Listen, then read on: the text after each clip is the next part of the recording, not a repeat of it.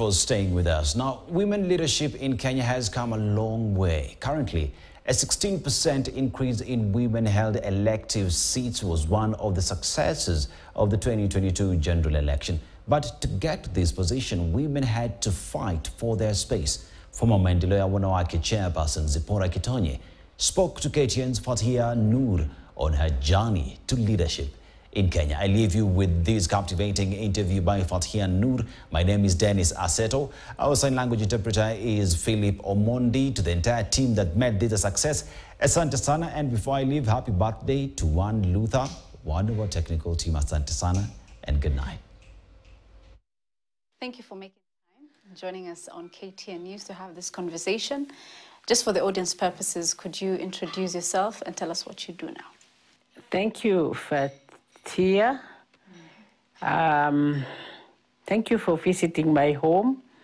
I'm very happy that you are able to find and fish me out. I thought that when you have gone on retirement, you are a forgotten lot. I was surprised when you called me the other day and said you want to come and talk to me about how I was growing up and the women movement.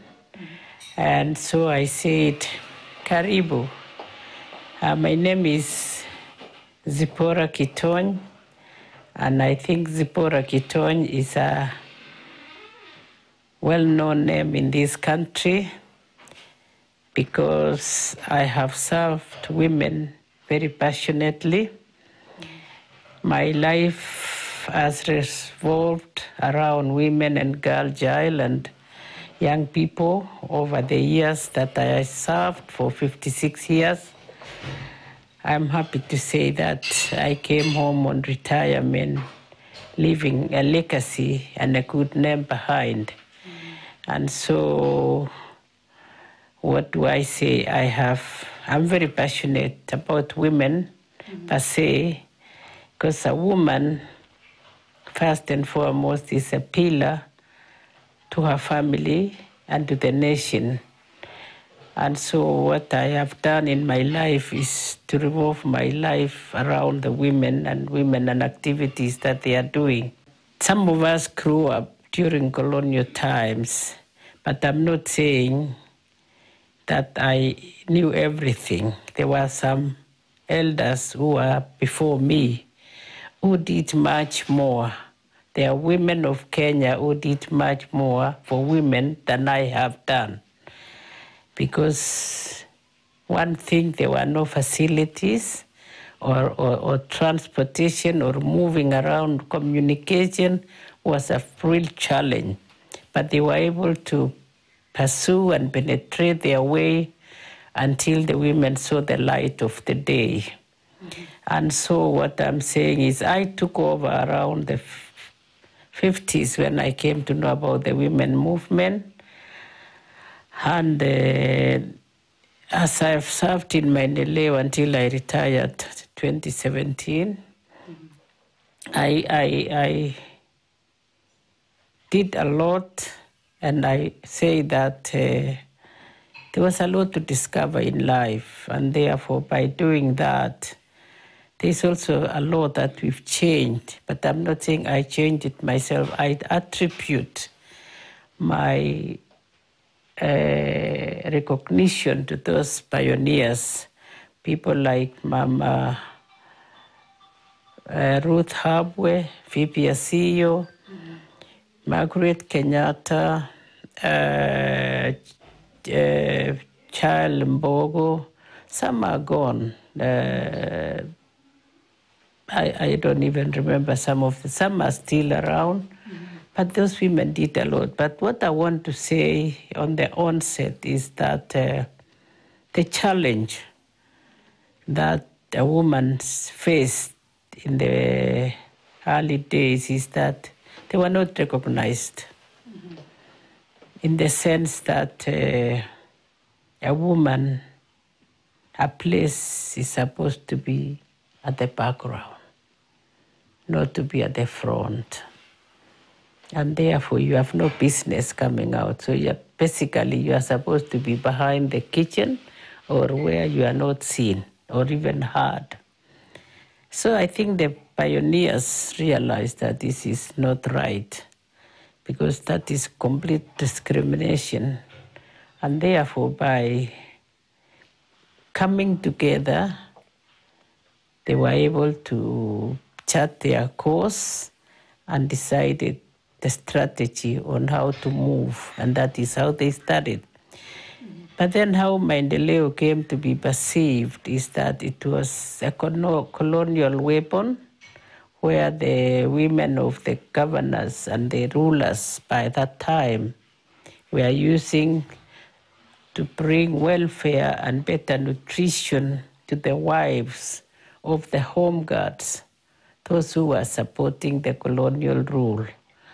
But then we are lucky that when the late President Jomo Kenyatta took over the country in 1963, he realized that this organ, which was the women movement by the Mzungu women, was a good thing. So he supported. And so the second president supported, and that's how I came in myself on the second president. But I want to say that the first mistake that was ever done is when the first constitution of Kenya was inaugurated or discussed. All the processes, women were not involved. And that is when they went to Lancaster. The British insisted that there should be a woman.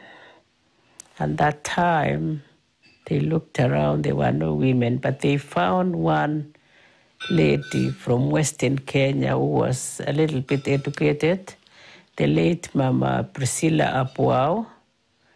And Mama Priscilla was quickly rushed to London to make the balance on the negotiations. But still, when the constitution was written, nothing was mentioned about that woman again. We are still forgotten. And therefore, we formed the government. Government was formed in 1963. Things went on.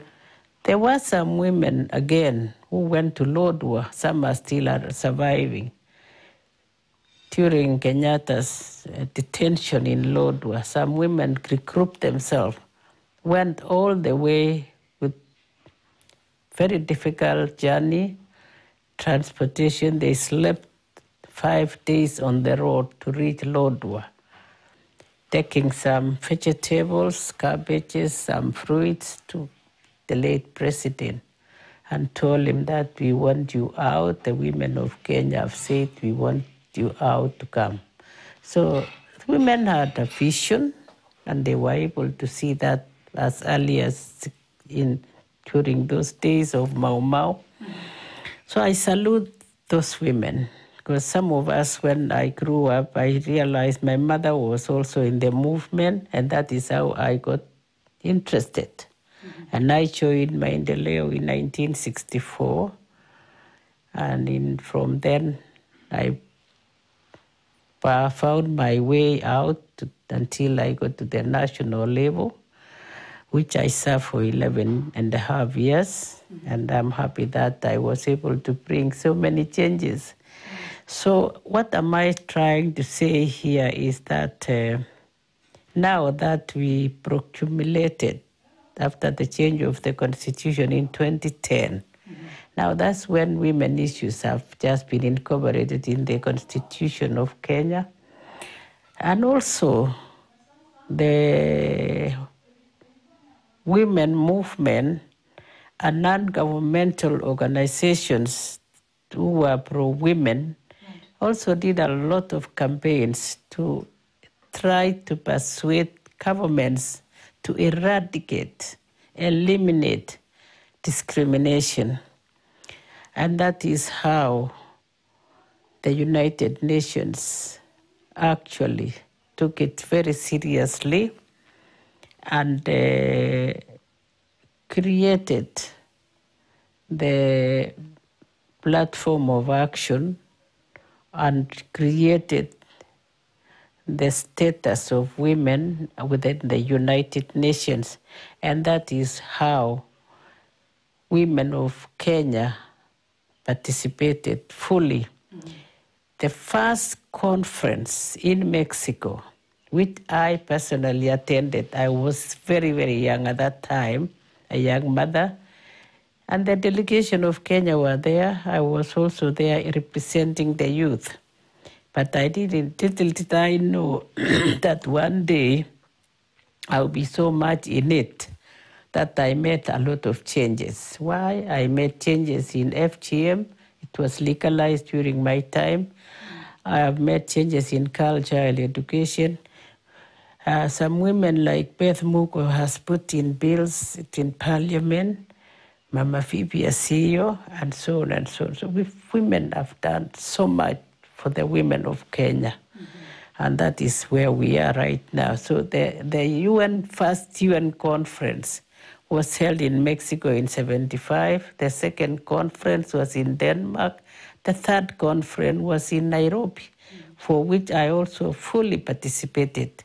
I was in the National Steering Committee, and we made sure that we did a smart, good job. And that is when, the fourth conference was in China, in Beijing, where Kenya took 500 women. I don't know whether you were born at that time. And therefore, we took about 500 women, and there was a talk. But let me go back a little bit to say that the third conference, which was Nairobi, do you know the men ran out of Nairobi, including the late President Moi, went to Kabarak because he couldn't stay in Nairobi, but he opened the conference and went home. All the men had to leave Nairobi for the women. The women of the world came to Kenya, and the Kenyan government and the Kenyan women did a beautiful conference. That is when the platform of action was muted. And now we moved to Beijing, and Kenya took 500 women because China recognized us. We were friends with China. And I went there twice as a head of the delegation for Kenyan women. And they really respected us. So we assisted China also to do the beautiful conference in China. And that's when the platform of action, with the 12 critical areas of concern was muted.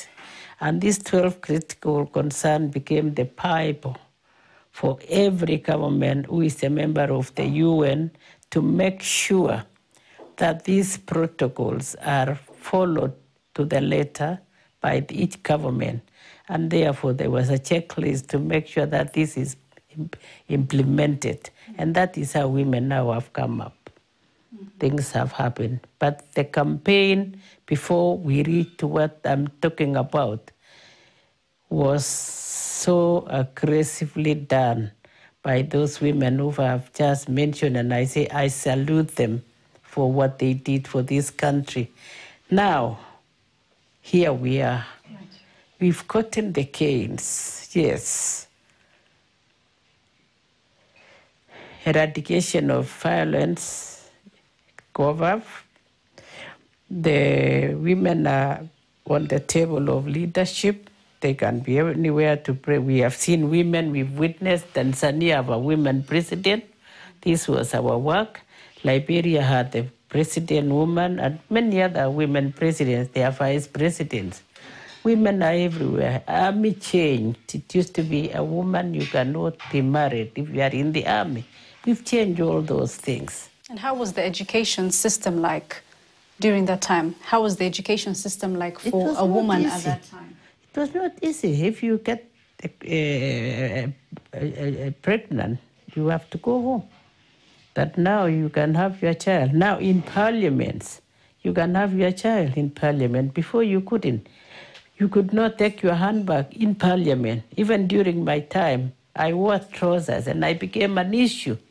But I had to be defended by the speaker, and I also put my foot down So now women wear trousers. There were so many things. Women were curtailed. Women were forbidden to do this and that and that. So we have done struggles and many changes have come to be.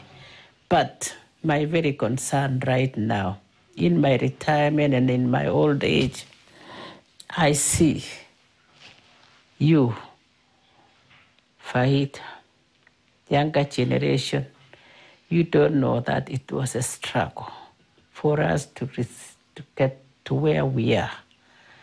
You are just losing it. I'm seeing it going through your hands because women are not behaving the way they are supposed to. You have to nurture what we received. You have to protect these things. But the women now, the behavior they are having worries me a lot. I pray that one of these days they come to reality and know that some people fought for them.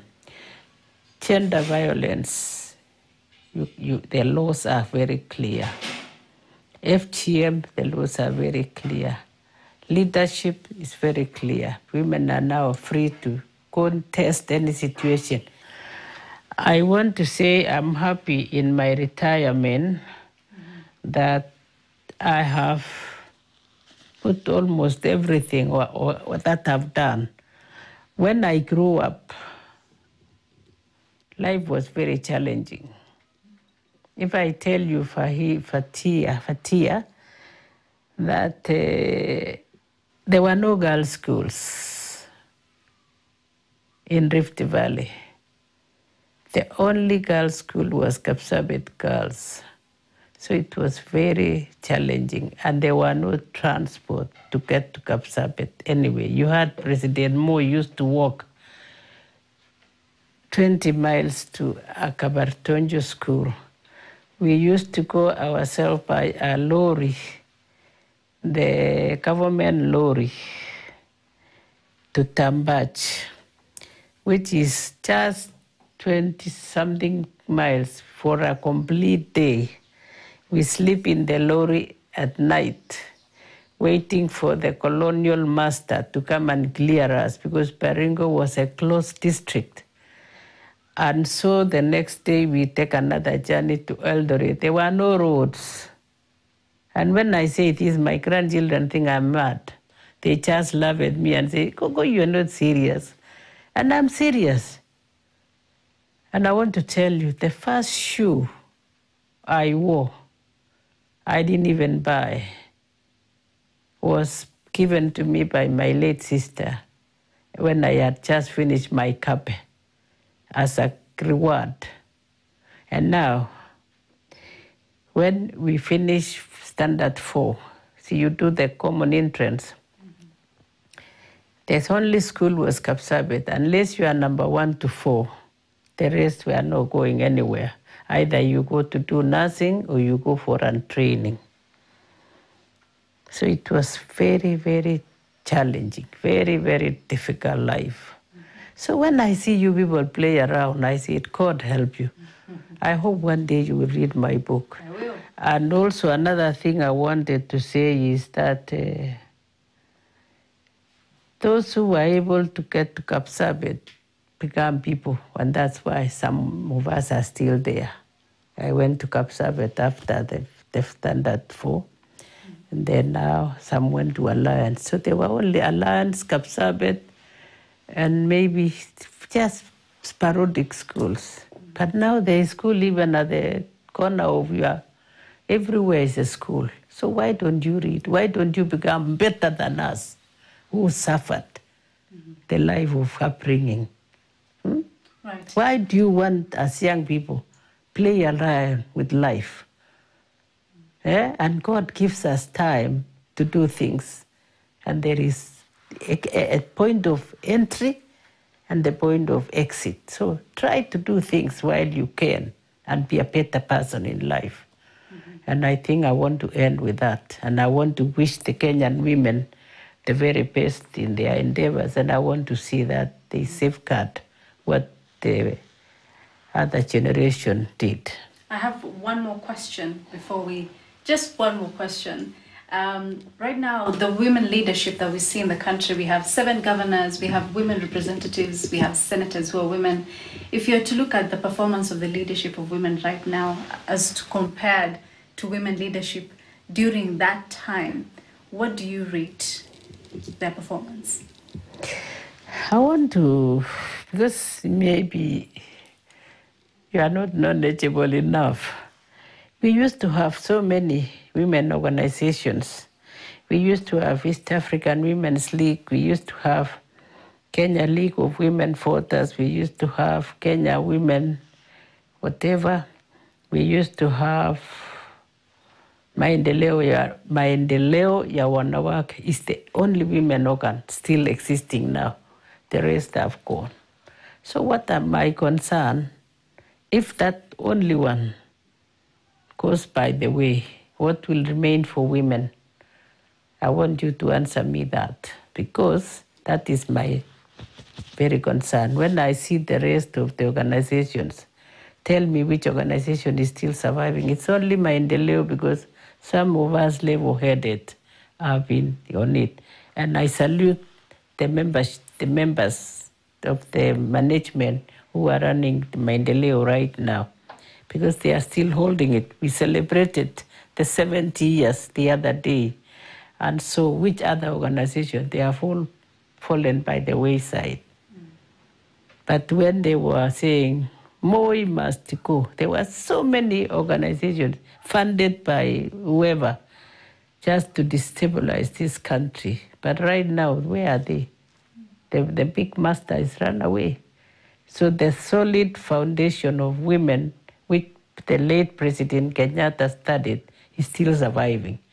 And I want to salute the leadership of Maendeleo ya Wanawake for what they have done, because there is no other organ surviving now. So I want to wish the women of Kenya well and the women of the world. And thank you for visiting me. Thank you very much. We appreciate your time also.